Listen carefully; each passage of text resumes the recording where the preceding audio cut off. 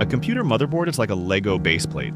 Just like a Lego baseplate holds your Lego bricks, a motherboard holds your computer parts. CPU, RAM, storage, all snap into place.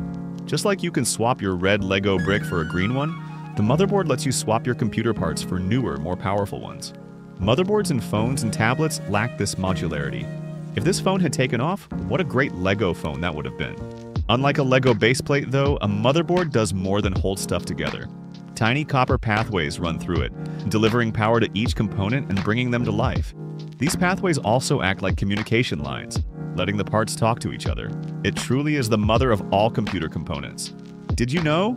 Daughterboards are small circuit boards that connect to the motherboard to add extra features. Examples include graphics cards and sound cards. Now go swap your RAM chips and daughterboards for better ones already. Follow for more analogies, and grab the t-shirt that will make this episode stick.